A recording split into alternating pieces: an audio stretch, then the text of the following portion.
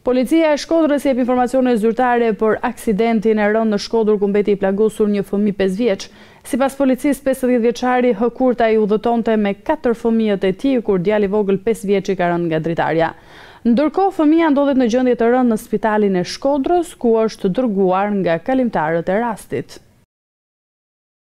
Një fëmijë moshës 5 vjeçar ka rënë nga xhami i automjetit ku pulltonte me baban e tij. Ngjarja e rëndu shënua rrugës në fshatin Bardhaj, ku 5 vjeçari me inicialet SK përfundoi në rrugë, ndërsa babai i tij Ilmi Kurtaj vijoi udhëtimin duke mos dalluar mungesën e djalit. Me datë 26/12/2019 në orën 17:25, shtetasi me inicialet HK 50 vjeç udhëtonte në mjetin e tij në lagjen Skënderbeg, ku kishte 4 fëmijët e tij me vete dhe i ka rënë aksidentalisht nga mjeti fëmia me inicialet SK 5 vjeç, i cili po trajtohet në spitalin rajonal Shkodër, njofton më tej policia. Ka qenë drejtuesi i një mjeti të rastit që ka parë fëmijën për tokë dhe ka ndaluar duke dhënë ndihmën e parë, duke dërguar në spitalin rajonal Shkodër. Më vonë, babai ka mbërritur në spital ku ka dhënë edhe dëshminë e tij, duke treguar se nuk e ka vënë re që fëmia ka rënë nga mjeti pasi brenda ndodheshin edhe 3 fëmijë të tjerë. Mjekët e vlerësojnë të rënd gjendjen shëndetësore ku fëmia ndodhet në kujdesin intensiv në reanimacion. Ai ka plak në kokë dhe vështirësi në rrugën e frymarrjes. Gjendja e mirë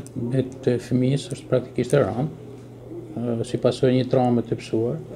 Fillimisht ardhi në urgjencë në pa koshiencë, domethënë ishte gjendur nga qytetar në rrugë, paraqitet e plak në pjesën e pasme të kokës, me çrregullime të frymarrjes. Jo dhënë më shpejt, gjendja pasoi një farë përmirësimit.